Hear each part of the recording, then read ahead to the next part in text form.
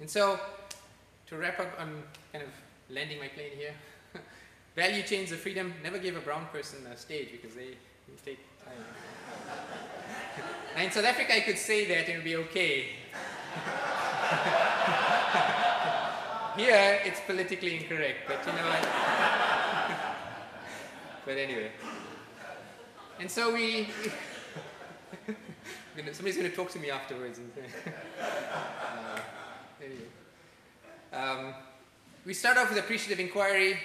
I thought that was powerful and incredible. And then the ABCD process moved into asset mapping, and communities discovered their assets. And I thought, wow, that's brilliant. And then they developed action plans themselves. And I think the next step, and coming from a donor or foundation's perspective, is performance measurement and evaluation. This has to be done. How do we know you're succeeding? How do we know that we're going to give you money again if you don't tell us how you're doing? But at the same time, it is something, and there is a mutual language. There's a translation issue. And donors and governments, etc., need to know this. They want to know this. That's how their world operates. But it is also good for communities. As individuals, you know, when you're training for the marathon, or like me, you watch people train for the marathon, right? What's that? Yesterday, the 30,000 people watching rugby. What did he say? It's a rugby match or something. Is 30,000 people don't need exercise watching 12 or so people who do need it? Yeah. But when you are training for a marathon, what do? You track a number, right? Either you're tracking your distance, your weight, or whatever, you know, how fast you're running, and that guides everything, and that's incredibly empowering because it tells you that you're succeeding. And I think the next step, in terms of communities, is for them to own their measurements, for them to own their evaluation, for it to come from them, to discuss it with all their partners, and then for them to track, monitor, and manage their own performance measurement and evaluation, and then it becomes theirs. And I think that's kind of the next step, and that's kind of where we're working at. The only problem is it's messy, because this is how communities work, right? They go all over the show. But companies and corporates and donors, etc., have year 1, year 2, year 3. We need to know. And as you said, we've both got to change. I think that was powerful, that both sides have to change and adjust to each other's requirements. And how do we find this monitoring and evaluation that meets both our needs? I am closing, I promise. It's coming to an end. I'm landing.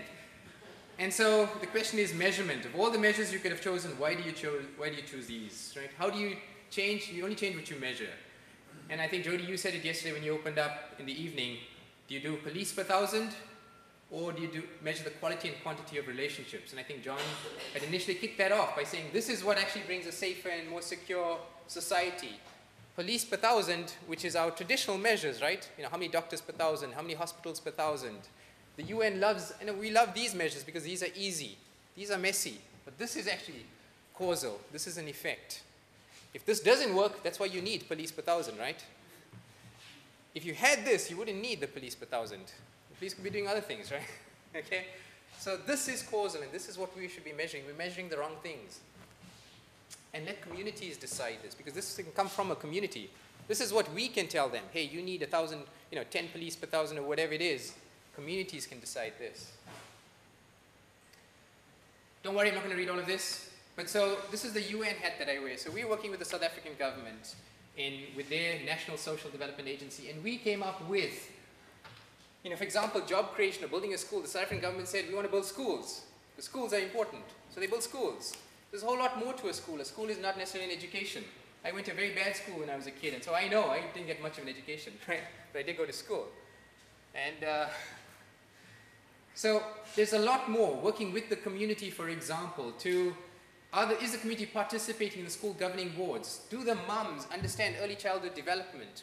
Is it a school nutrition bus bringing food to the school to feed kids? Or is the community growing vegetables and supplying the school, for example? So there's a whole lot more to a school. And a school is a community, and we know that. But if you're not measuring that, you wouldn't ever achieve that. And so these are the kind of questions that we're asking the South African government.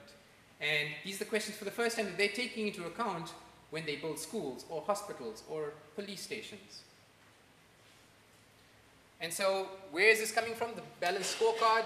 And this was a business term. And I coming from the corporate sector, businesses do it. They ask their customers what they want, right? Why is it that the UN or donors, etc., why don't we ask the community what they want? Surely it's not rocket science. Maybe it is. Yeah. You saw the rocket there. And so this is kind of what we thought, and this is what Kaplan, who was the big Harvard Business School professor in the 80s, and he came up with a balanced scorecard that companies across the world use. So on 2 days ago, I spoke to Brianne. Where's Brianne? There you go. She's the timekeeper. There, she's the timekeeper. Okay.